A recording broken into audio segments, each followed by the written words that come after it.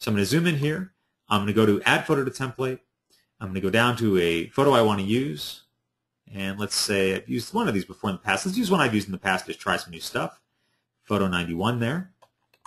Resize. So again, I'm moving quickly now just to kind of show you the workflow and how fast you can use it. Background, click. Colorize with Color Picker and Photobacks Control. Click on the background. Matches colors perfectly. Say OK. Maybe the paper layer. Click on my color adjuster. Change the hue and saturation. Maybe something in the purple tone. Bring it down a little bit. Something like that. Say OK. Looks great. Let's try some new stuff. I'll unclip this using in or out so I know that every background now will be affected by that color. Let's go to Mini Bridge, and let's try some of those Ashbury Court templates here. Let's go back to our products, go to Ashbury Court. Let's go to Digital Backdrops, and let's try this one, and let's go to this one, and let's see if we'll pick one more. And we'll try this one here, maybe that one. We'll do all those. Drag them into my workspace, let go. Double-click to save that free transform that's come up on Smart Objects. That's what it's asking me to do. So I'm just double-clicking to save it. And now I've got a lot of options. Let's go down the list. Here's Ashbury 16. There's 17.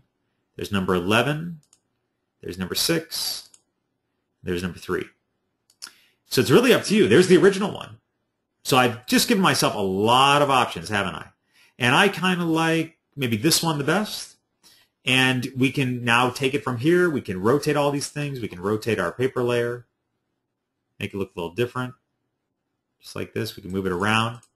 You could rotate your image here. Keep the paper layer exactly where it is. Just give it a little angle like that. You could add text to the bottom, anything you want to do.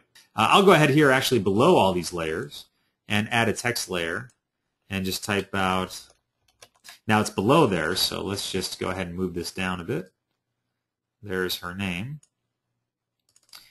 And maybe do another S in there, and then do like this. You could do it above if you want. I kind of like it below. I like it kind of going underneath all this stuff. And then I'll double-click that. Let's change this to maybe something a little more script, like this. Right? And actually, I can move all of this stuff up if I wanted to. And I will take Melissa and put that up there. One thing I'll do here, too, is change the color of the text. Maybe to match. Just click that. Click on the color in her outfit there, maybe the purple. That's too bright. Maybe something darker like that. Resize it. Control-T on your text. You can do something like this.